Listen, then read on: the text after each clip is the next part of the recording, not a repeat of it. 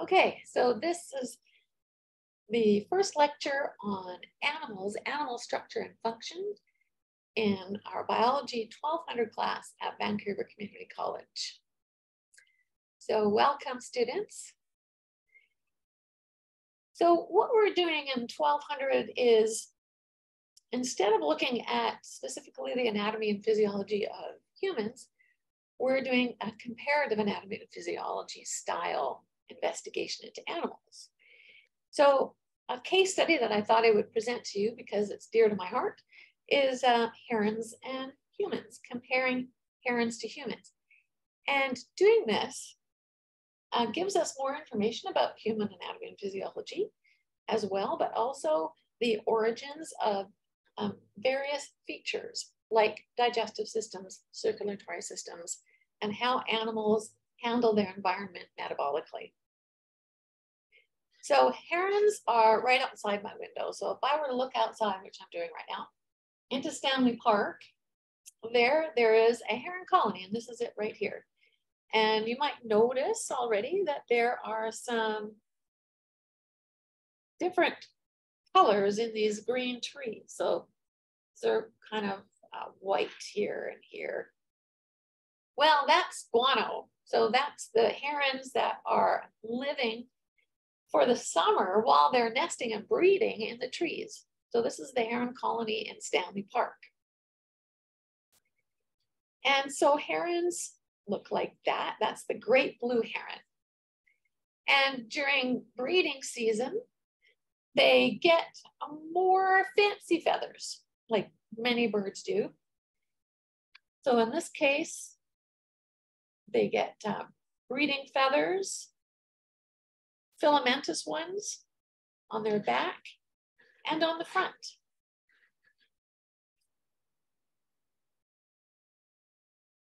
Oh, sorry. I don't know how that got in there. So what is our common theme? What is the common theme of all Animalia? What is the common theme of birds and humans? Well, one of them anyway is form fits function. That's inseparable really when you're studying any living organisms, form fits function. So in the case of locomotion, for example, we might be studying the locomotion of various animals. Well, birds have wings, and since we're doing a human-bird comparison, humans have legs. So the birds have wings and the humans have legs. So how are they adapted to their particular environment? Well, let's take a look. Some things are quite similar. These are called homologous structures. For example, the femur. Herons and humans both have femurs. So herons, like most birds, can walk as well as fly.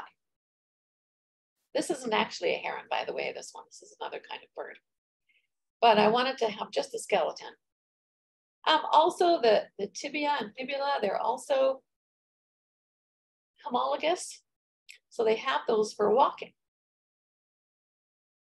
So the skeletons are similar in many ways. This is the vertebrae, the spinal column of the bird, and the vertebrae back here, the human. So they are both vertebrates, but their vertebrae, their spines, are articulated differently in that the bird has a long, long neck. And it even uses its neck differently in that it lunges at prey in the water.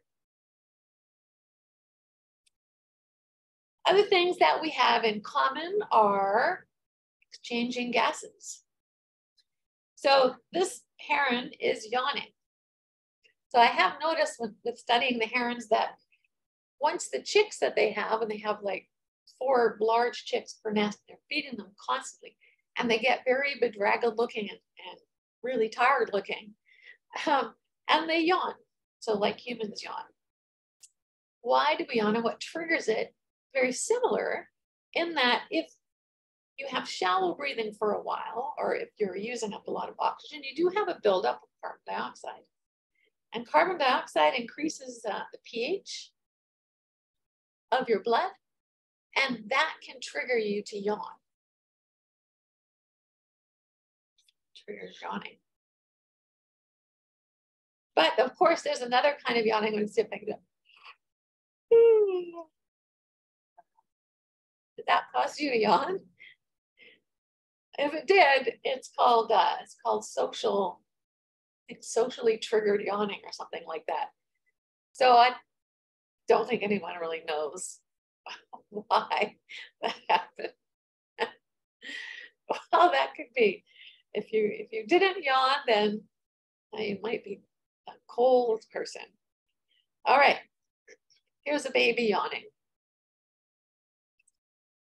Similar function. This is an adult heron here, and these are the chicks. So there are 3 chicks, and all of them want food from the parent. This could be a male or female, they're indistinguishable.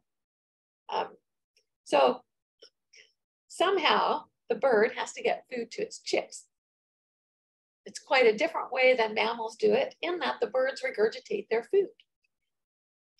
And they have a very particular esophagus in order to be able to do that.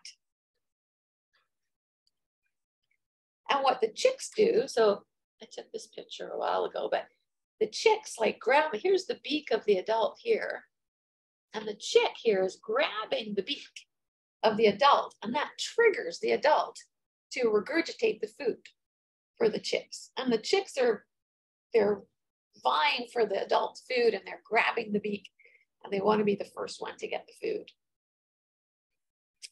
But of course, for humans, as in other mammals, feeding of chicks is through breastfeeding. And then I found this one too. I thought that was really cute, little baby, a bottle holding up its feet.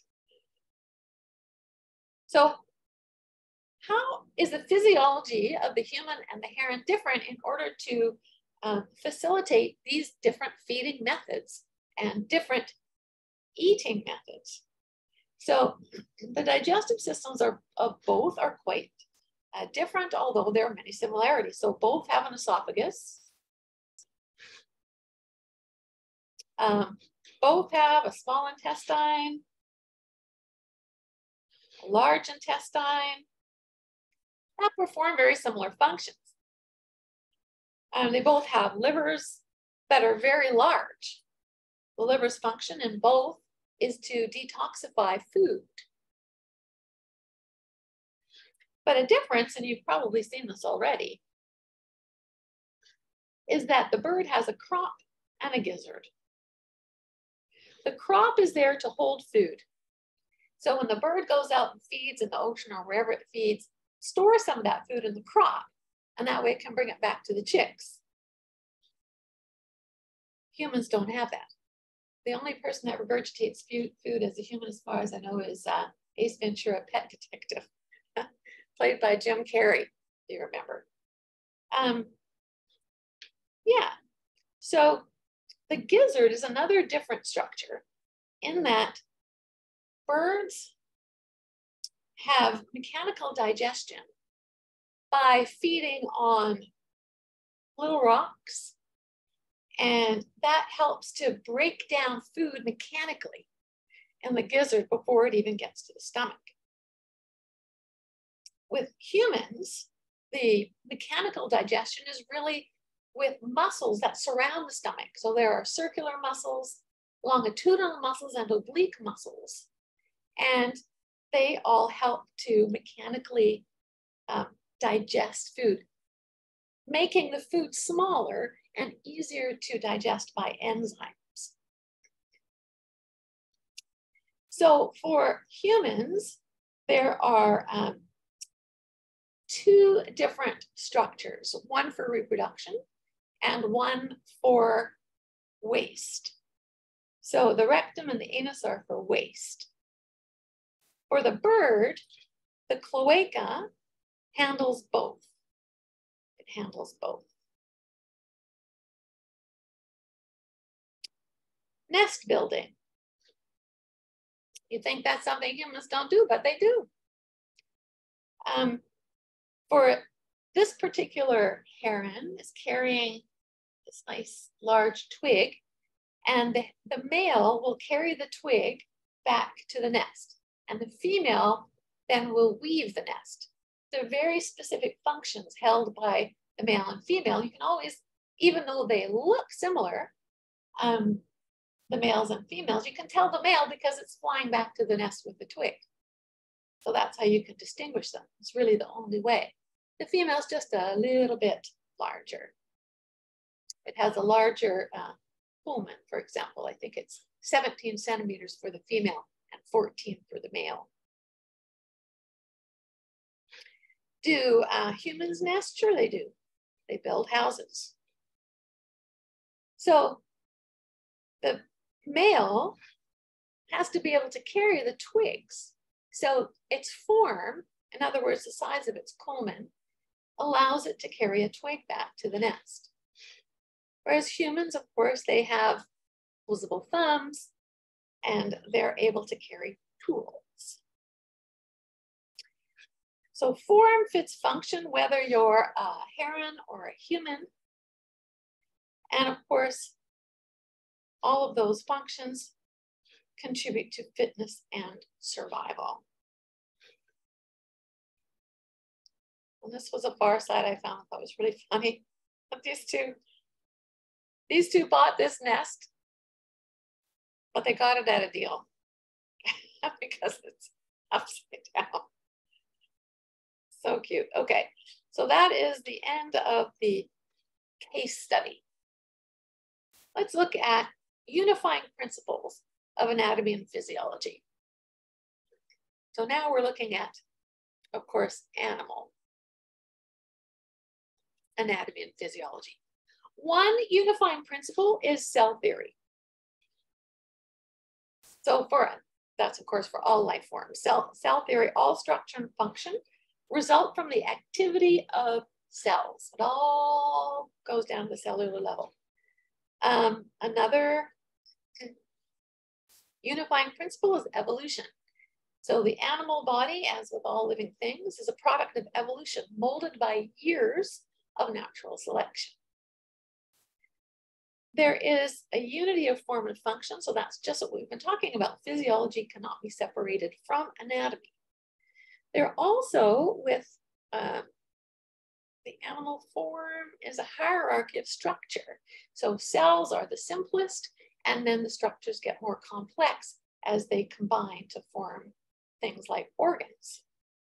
And homeostasis is also an important unifying principle, maintaining stable conditions within the body.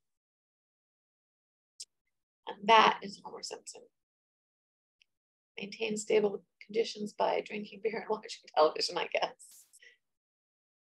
So structure fits function. And we saw in the video that there are a lot of odd structures that animals have, like the cuttlefish, for example, like octopus, all cephalopods. They have chromatophores in their skin, and the chromatophores can change color with various pigments, but also texture. And that fits the function of the animal escaping from predation or hiding in order to predate on something else. So to sneak up on something, for example. So this, I don't know if you recognize this person, you might be too young, that's Fred Astaire. And he did a movie where he was dancing, he's a famous dancer. And in some of the movie, he was dancing on the walls. And in some of the movie, he was dancing on the ceiling. Well, of course, he had special constructed room with pulleys and wheels. So he was dancing and they moved the room around for him. But something like a gecko, so this is Fred Astaire, and this is a gecko. And the gecko can climb on the walls and climb on the ceiling with no problem. And the reason is that the feet of the gecko have structures known as setae. So these are setae. And they have teeny tiny little kind of suction cups at the end, but the main reason why they can stick to the ceiling or the walls is because of van der Waals interactions between their setae and the walls themselves.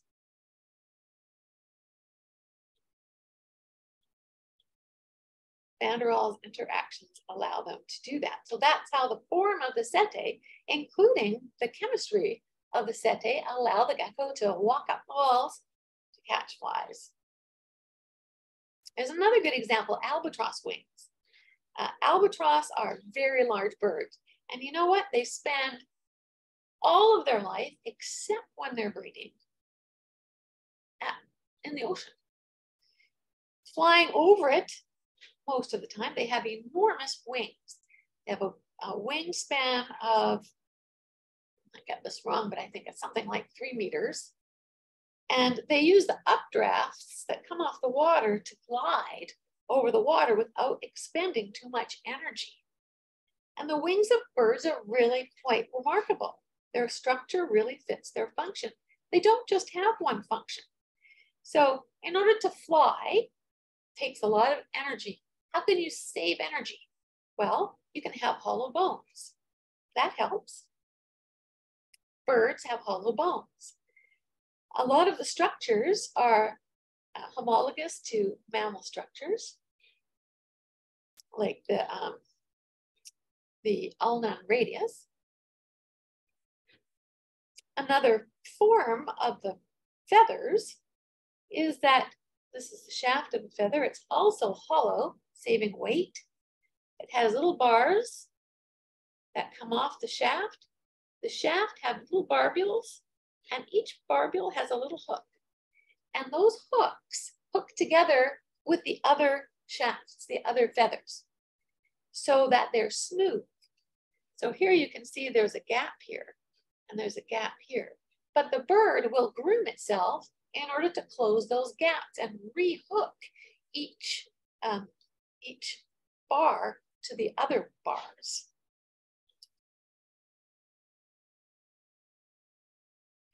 And feathers are also there for warmth. So this is a downy feather. You'll find those underneath the flying feathers, and their function is warmth. And I don't know if you've ever had a down blanket or a down pillow, but they are very warm. The feathers are thin, but there's very many of them.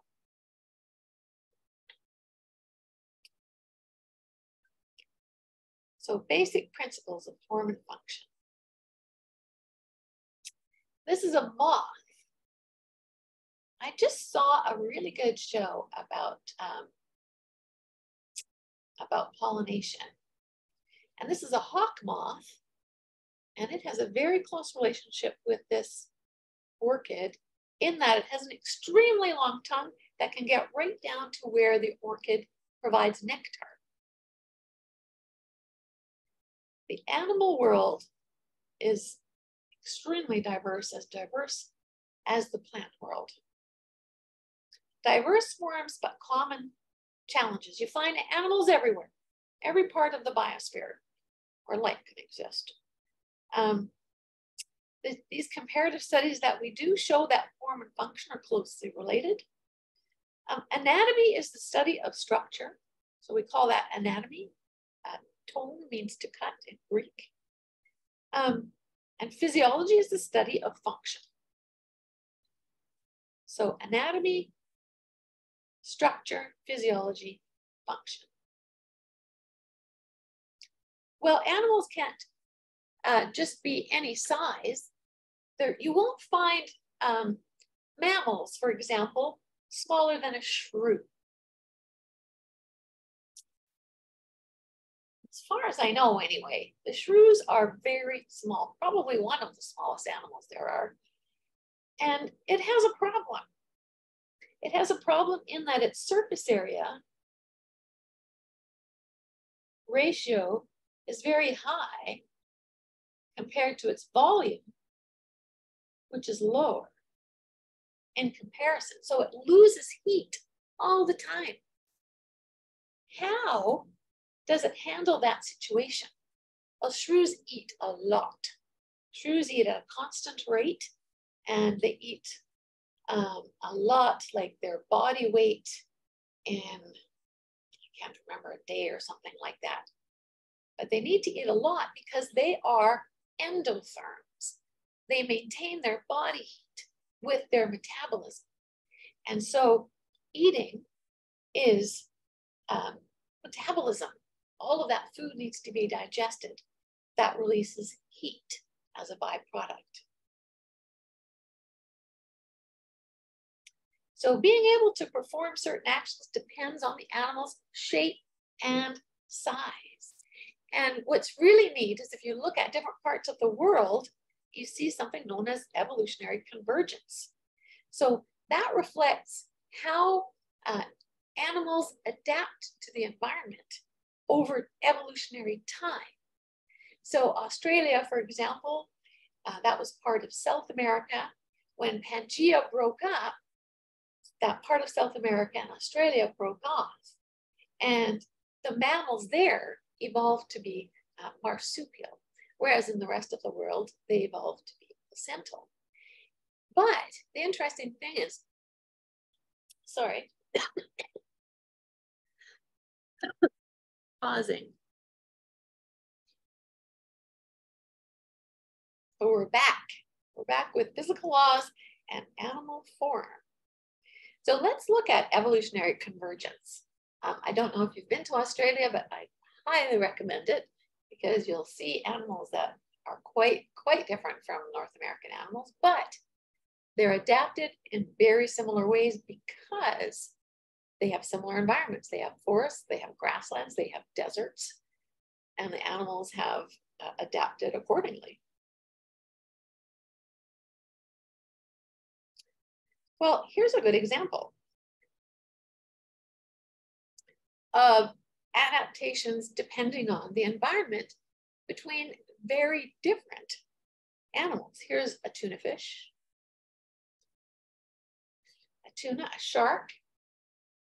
So a fish, a shark is a fish, a penguin, a mammal, a dolphin, a mammal, and a seal, a mammal. What do you notice about their body shape? So they all have very particular body shapes for swimming, even though they're not all fishes. They're birds, fishes, and mammals. And one thing that they have is a torpedo-shaped body. So even though they're not all in the same group of animals, they have a body that's relatively narrow at the back, widens, gets narrow at the front, widens, and gets narrow at the back. And then they have either fins of some sort at the back, or their feet are adapted, as in the seal, they've become paddles, and they're located at the back of the animal. And those adaptations, their body forms, are adapted to water. And that form, this torpedo shape, fits the function of swimming for all of those animals.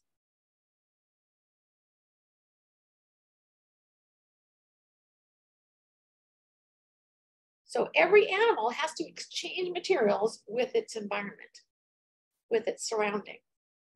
And we're talking about small things like carbon dioxide and nitrogen, phosphorus, sulfur, glucose. They're very small. The way that cells obtain these nutrients are through diffusion, either facilitated or active diffusion. So they must be dissolved in an aqueous medium in order for them to diffuse.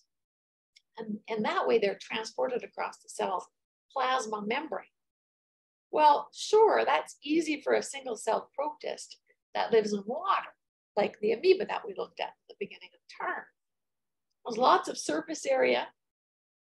Surface area is a big thing, by the way, in all life function. The surface area of the plasma membrane can service the whole cell, the cytoplasm.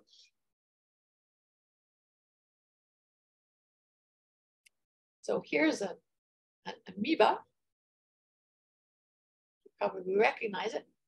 Very easily diffusing materials across the plasma membrane.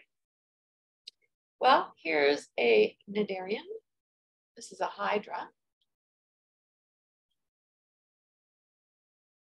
Very small cnidarian. And it's just got 2 cell widths to its body.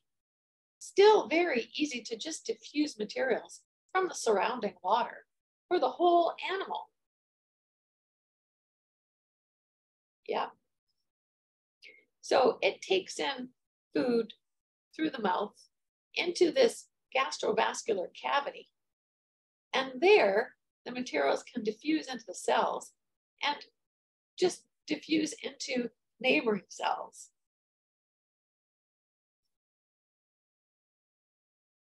It's a very simple animal. But animals have grown larger and more complex. So that animal, only 2 cells thick, no problem. Like the sac is the gastrointestinal cavity. But if you're more complex, larger, then you have highly folded areas for exchanging materials. You need to have a lot of surface area to exchange gases and nutrients and waste with the environment. So here, for example, is a multicellular organism. When I talk about increasing surface area, I'm talking about things like the lining of the small intestine. It's all villi. All these villi are lined with cells, lots and lots of cells. And they're all absorbing material from the intestines. Another example is the lungs. The lungs have alveoli. They're very, very, very small sacs, and they're lined with cells. But together, all of those alveoli are about the size of a tennis court, the surface area. And the kidneys are all microtubules that have enormous surface area in order to cleanse your blood. So there is a kind of structure that is like a tube within a tube. So here's, for example, the digestive system is a tube within a tube, which is the body. There is a circulatory system that extends throughout the body of a multicellular animal, delivering oxygen, delivering nutrients, removing waste, removing carbon dioxide. And it's delivered to all of the cells of the body. So that's what you need for a multicellular organism. There is a structural hierarchy. Single cells will absorb nutrients, yes, but single cells generally can't function very well for a multicellular animal all by themselves. No, they have to get together as a team and function. So for example, this is the mucosa of the stomach.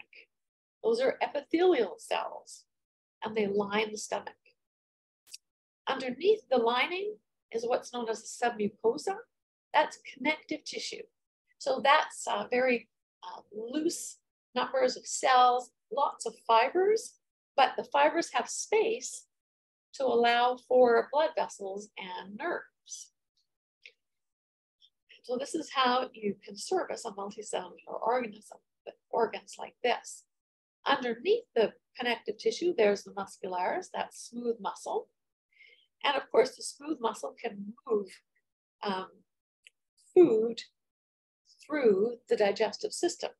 So you have like a tube, and you'll have circular muscles that squeeze the tube, if it's the esophagus or the intestines, and longitudinal muscles that will push food down the tube.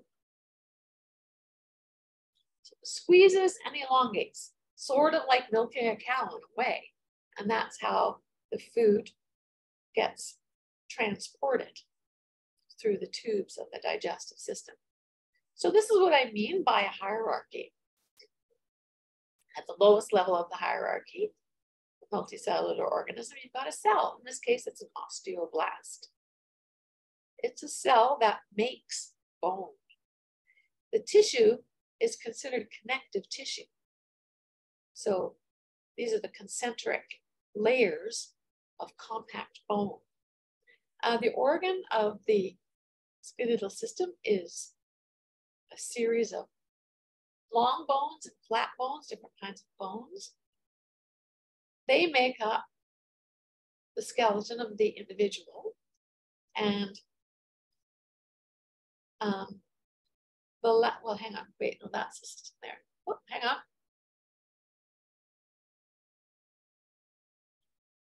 The organism in this case is short.